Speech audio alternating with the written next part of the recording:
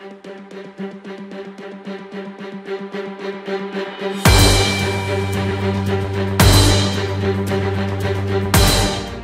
was the evening of August 30th in 1993, and heavyweight star Tommy Morrison was getting ready to fight Mike Williams in the first defense of the WBO belt he had won by outpointing living legend George Foreman a little over 2 months earlier.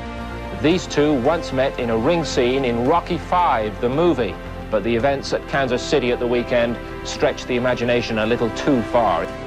But Williams, the man who played Union Kane in Rocky V, had promoters fearing the worst due to several missed media obligations, put the main event in jeopardy by refusing to leave his dressing room. Officially, the word is that he refused to take a drugs test, and he steadfastly refused to go into the ring.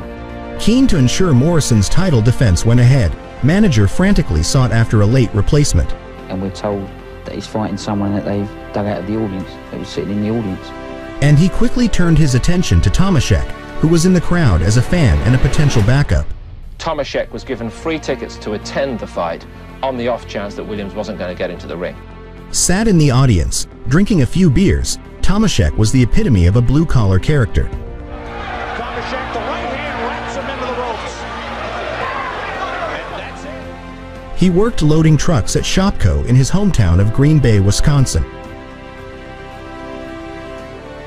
The 1990s was one of the best eras in boxing as a whole, and Morrison was just one of many great fighters that helped the sport reach new heights.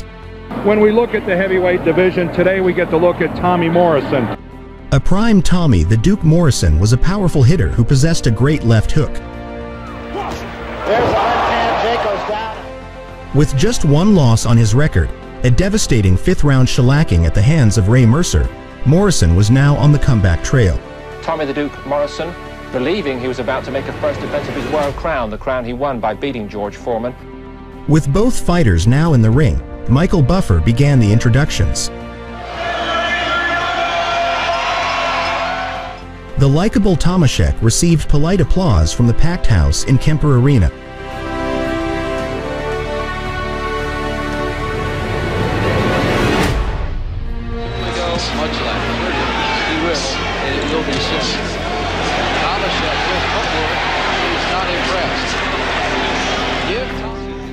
As the first bell rang, a shout wailed from the crowd. Tommy, don't hurt him, as Morrison landed a first jab of the bout.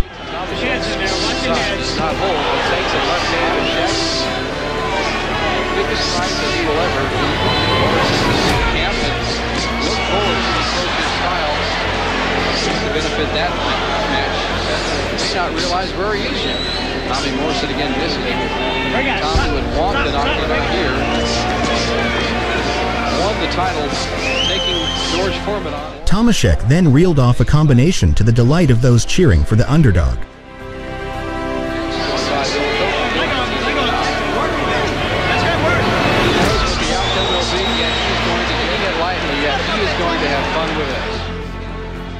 It was a crazy situation to find yourself in, especially with a belly full of beer. Mental focus has been a problem at times. 3 weeks fight tonight unless Tommy, in the past 4 days, his training was prepares Tim Tomashek to slap. Still hanging in. Hands of strings. Gotten better work in sparring of billing Tim Tomashek's title defense and Tommy Morrison. Morrison targeted the head, largely ignoring Tomashek's invitingly rotund midsection.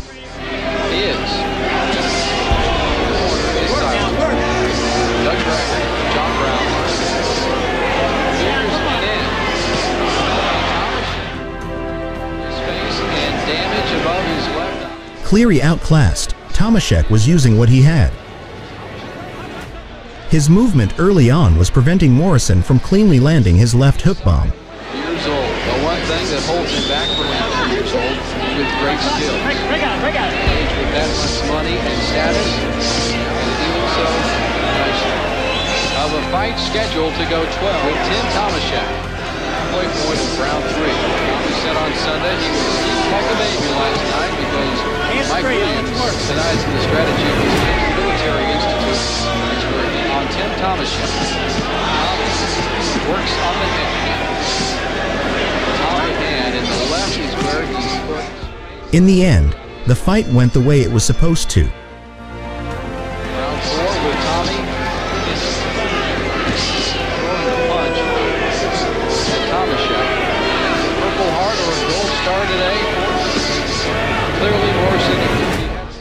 Tomashek hung in there until the end of the 4th round, when he was pulled out of the beating.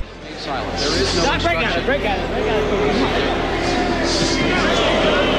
Tomashek is phased, and there's a left nose. However, Morrison got the job done at the end of the 4th. In Las Vegas, Nevada. And Tommy scores with the left hand, and he scores with the left hand, and Tomashek is down and quickly gets Wilson a look, brings them back together, and Tommy could end it. Detrimental to his health, his corner made the correct call and he wasn't allowed out for the 5th. Well, I think he was trying to frustrate me a little bit, but I think I'm showing signs of a very mature, much more dedicated athlete. And because of that, we're able to get through situations like this. Strong, he's a very good man. And all the Morrisons, I know everybody, and they're just too strong, too big, Seeing everything now. A boxer who says after being beaten to a pulp, jeepers creepers. Tomashek would go on to fight 20 more times before calling time on his career in 1996. In Morrison's next fight, he was knocked out by Michael Bent in the 1st round. After winning 6 of his next 7 contests, he was paired with Razor Ruddock in the summer of 1995.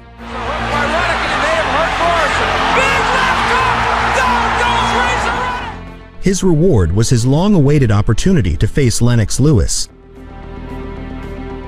They were 2 heavyweights on a collision course.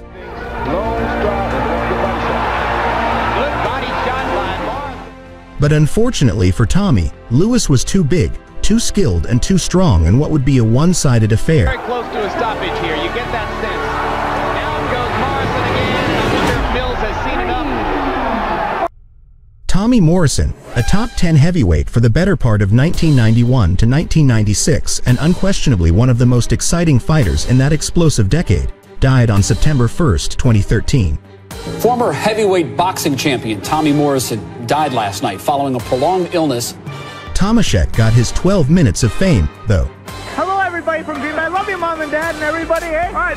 Boxing fans will fondly remember him for his guts in taking a beating from Tommy.